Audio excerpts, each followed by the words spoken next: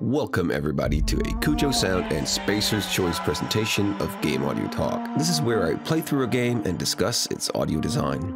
This series is about The Outer Worlds from Obsidian Entertainment. It's a really cool game, and a big up goes out to the audio team and audio director Justin E. Bell for making this, as there are several cool things to notice in the sound design of this game. A quick disclaimer here, this is not a review of the game. I'm not going to bash it or anything like that. Even though we break systems and exploit bugs, it's only to focus on why the game sounds the way it does, how it could be made or solved, etc. Another disclaimer here, this video will contain spoilers, so if you haven't played the game yet, consider doing so before watching this video. And a third and final disclaimer here, I did not work on this game. If you want to know how the sound design of this game is actually made, then there are plenty of videos out there about that. I'll link some of them in the description. Now, let's get to it.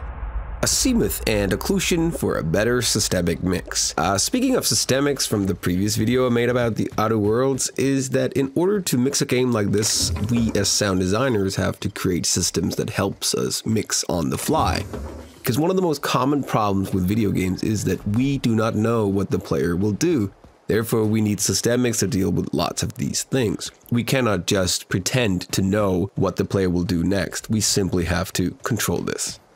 Such as sounds being automatically muffled slightly or simply disappear from the mix slowly if they are placed at a location behind us, or as I've mentioned in some of my previous videos about Hitman and other things, if they are behind walls or etc., they get muffled slightly to create a more believable soundscape.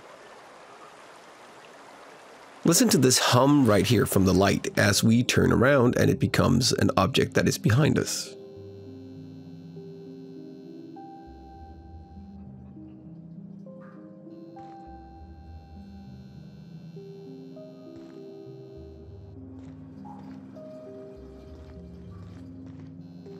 Another situation here with more than just one sound that we could listen to is this kitchen here. Listen to these vending machines and the fridge next to it and how all the sounds in this scene behave as we move around here.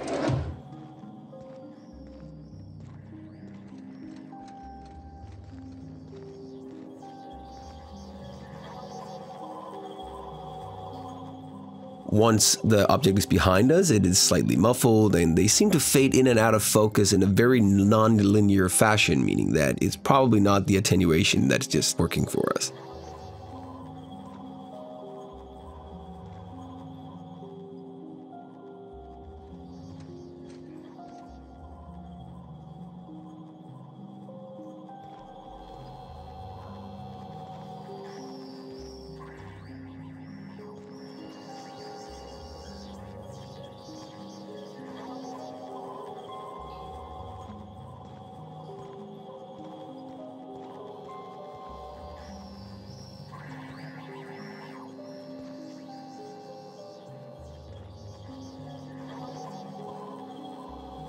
Wwise already has a built-in Azimuth parameter that we can use, or we can simply code one ourselves, or have our audio programmer do that for us, for those of us who can't code. Azimuth is the mathematical name for an angular location in a spherical system. It's quite complex and often refers to angles or directions from one spot to another. Long story. Google it if you want to know more. Wikipedia has an excellent description of it, or check out Curtis Rhodes' The Computer Music Tutorial or any other audio engineering book. They usually have it mentioned and described. We don't necessarily need to set this parameter on every sound, as in on every sound. We can simply assign this parameter and its behavior at the very top of our Wwise hierarchy. This means that all the sounds that function as children of this mixer here will also have a variable RTBC connected to it. In that way, it will automatically check for each sound how it should be muffled once it gets to the top of the mixer. So an object which is in front of us, which isn't mixed, has a parameter that allows for this sound to pass through without any muffling, and the object that is behind us has this parameter at a different value, which simply then muffles it, which is one of the great strengths of hierarchy mixing in Wwise. This means that we can simply create two hierarchies, perhaps for one we call SFX_3D_Azimuth. And then another one called the same thing, just no azimuth. Just as we could make one called SFX3D Occlusion Azimuth, and so on and on. In that way we can decide how a sound should be affected by it, also in case we just have special cases where we don't want it muffled. Even the same sound can be used over and over again with different parameter settings like these, and be located in different folders. because reusing an asset doesn't cost us anything, and you can simply just have a new event for each of these. Now let's run around the game a little and see if you can spot how things fade in and out and creates a systemic mix. In that way, whoever at Obsidian did the final mix of this game only has to deal with levels and systems, making it easier to let go of control upon release and have the player experience the true quality of this universe. Kind of like a constantly live living compressor in the mix with a limiter and logic behind it that could automatically deal with special cases and so on and on.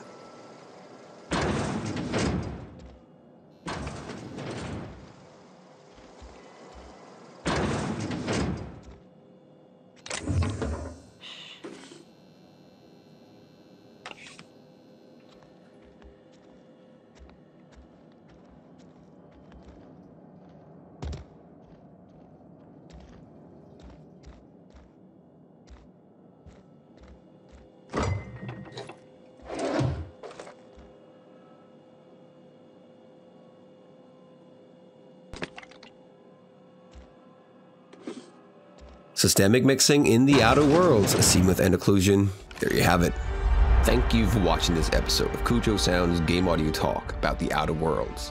I really hope you enjoyed it and perhaps learned something from it. If you are new to Cujo Sound and this channel, why not hit the like and subscribe button to be kept updated about how the sound design in video games are made. I post content for both beginners and experienced veterans. If you really like this channel and want to see more, why not head over to patreon.com/Cujo Sound, where you for as little as $1 a month can help me sustain this channel and the time I take off to create all this content. I would really appreciate it. Once again, thank you for watching, and I hope to see you again in another video. This is Bjørn Jacobsen and Cujo Sound, signing out.